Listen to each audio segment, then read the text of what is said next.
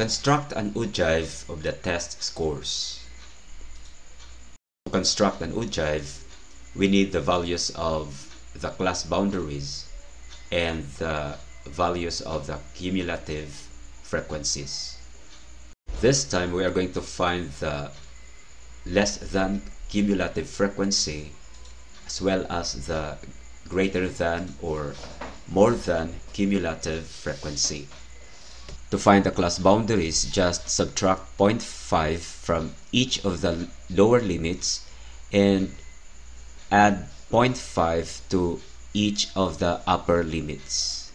For scores 22 to 24, the lower limit is 22 and the upper limit is 24. Subtract 0.5 from 22 and add 0.5 to 24. The class boundaries are 21.5 to 24.5, 18.5 to 21.5, 15.5 to 18.5, 12.5 to 15.5, and 9.5 to 12.5. Now that we have our class boundaries, let's find the less than cumulative frequency.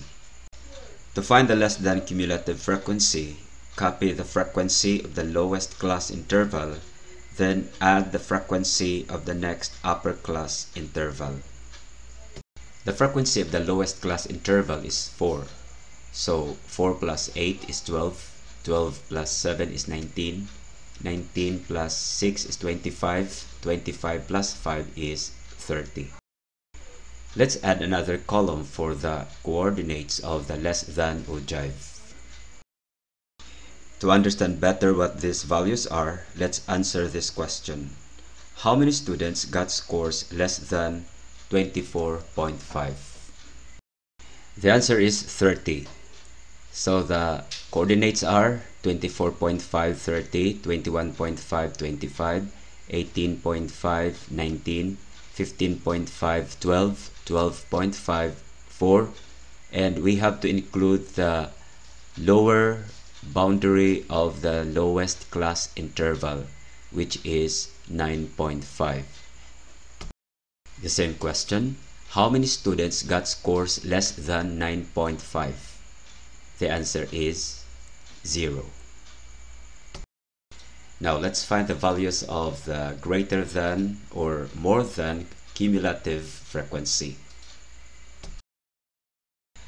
To find the greater than cumulative frequency, copy the frequency of the highest class interval, then add the frequency of the next lower class interval. The frequency of the highest class interval is 5, so 5 plus 6 is 11, 11 plus 7 is 18, 18 plus 8 is 26, 26 plus 4 is 30. Let's pair these values to the class boundaries so that we can have our coordinates for the more than ogive.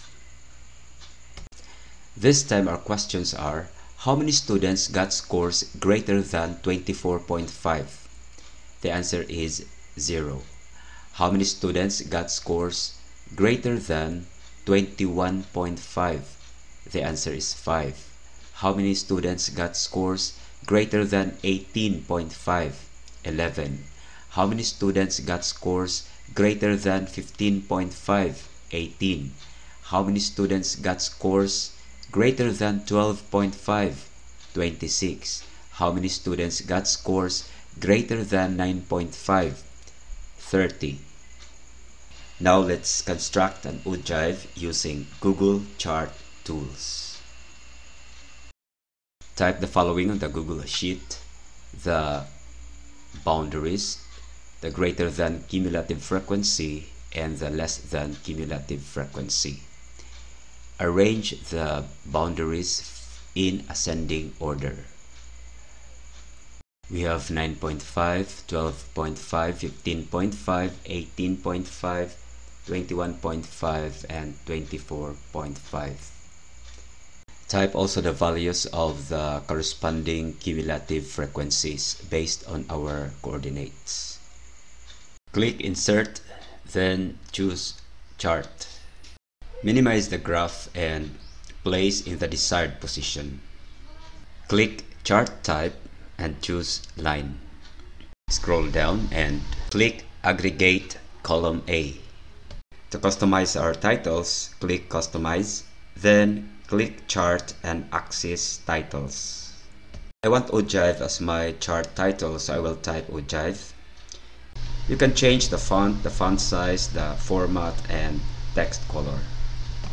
You can click the subtitle, horizontal axis title, vertical axis title to customize the title, the font size, the format, and text color.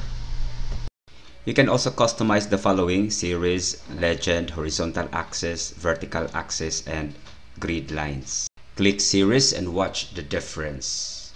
You can change the axis, line thickness, point size, and point shape. If you want data labels, simply click the box. Wow, magic! You can also change the position, the font size, the format, and text color of the legend. Wait, something is wrong with the legend label. Wow, magic! By the way, there are two types of Ogive curves: more than and less than Ogive. It's high time to change the label. Just click the graph if you want more from the chart editor. You can also customize the label font size, label format, and text color in the horizontal axis. Same is true in the vertical axis. You can even change the minimum and the maximum value. If you want more grid lines, just add. I added 4 minor grid lines. Save the image and enjoy watching your Ogive.